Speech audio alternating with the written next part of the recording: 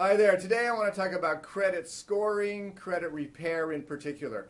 Credit repair is when you challenge something that's on your credit report that is inaccurate. And depending on the different information that we've received, some credit repair companies say as much as 50% of the reported information, the derogatory information on people's credit reports, can be inaccurate. If that's the case and there's more derogatory showing on your credit report, it's going to have the impact of lowering your credit score, which can limit what you can borrow. Hence, it can hurt you in that regard. So you may decide that you want to remove that information. You can use a credit repair company, but you can do the very same thing yourself. A credit repair company is not doing anything you can't do yourself. Keep that in mind. However, they are more experienced and they may be more persistent than what you were able to be, so you may want to hire them to do that for you.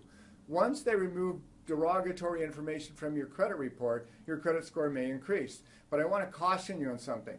Sometimes what people do is they focus on the credit repair process and they forget to get new and good credit. And if they don't have new and good credit on the credit report as well, it doesn't necessarily help out the credit score that much.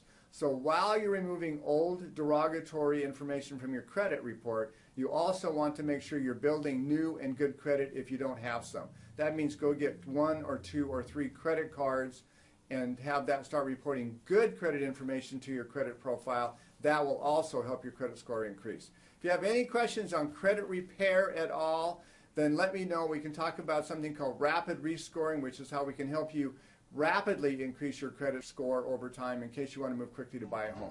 Thanks much for your time.